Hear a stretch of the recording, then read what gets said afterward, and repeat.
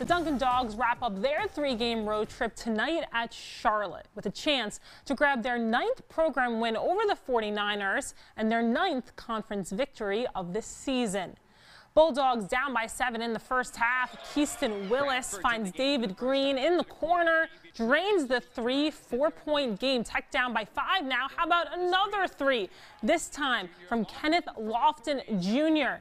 Lofton on the other end now gets the rebound. Looks like a quarterback out there. Down the court to Amari Archibald with the finish. Bulldogs cut the deficit to 1. Lofton double team, but Willis, he's wide open from 3. Tech grabbing its first lead of the night. Kobe Williams looks, pulls up, why not? Long ball, good. Tech up by 7, and shocker, we have another deep ball, Willis this time, and the Bulldogs are coming back to Ruston with the win. They take it 82-77.